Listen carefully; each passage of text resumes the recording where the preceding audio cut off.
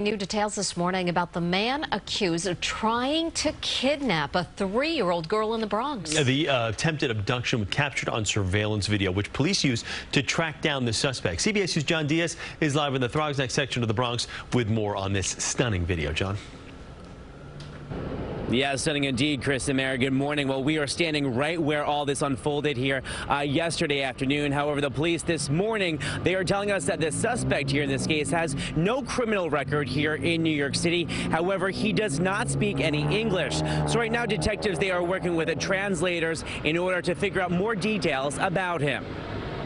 27-year-old Santiago Salcedo was silent but smiling as authorities walked him out of a Bronx police precinct yesterday in handcuffs. He's facing several charges, including kidnapping and unlawful imprisonment. Cops say he's the man seen in this video wrapped in a blanket trying to kidnap a little girl. Her grandmother panicking and screaming for help while chasing him as the girl's younger brothers stand by terrified. She started screaming at her grandmother, my little girl, you know. She was hysterical. It's like a movie. This is real life.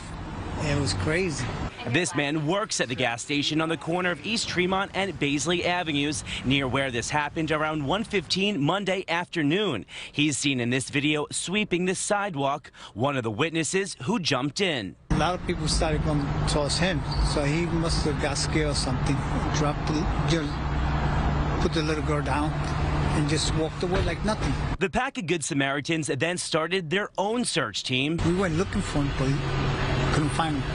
But police did. Officers say Salcedo fled on a scooter, then he ditched it and walked off. Police found him sleeping in the doorway of a nearby business and recognized him from this video. The attempted kidnapping has left this Throgsneck neighborhood stunned, most praising the hero strangers who made sure this little girl was safe. I'm actually grateful they jumped in to help, because honestly, if they didn't, Lord God knows what would have happened to the kid. It's good people, it's nice people. Now, that suspect is expected to appear in front of a judge sometime today. Meanwhile, thankfully, that little girl, that 3-year-old girl, we are told, was not injured.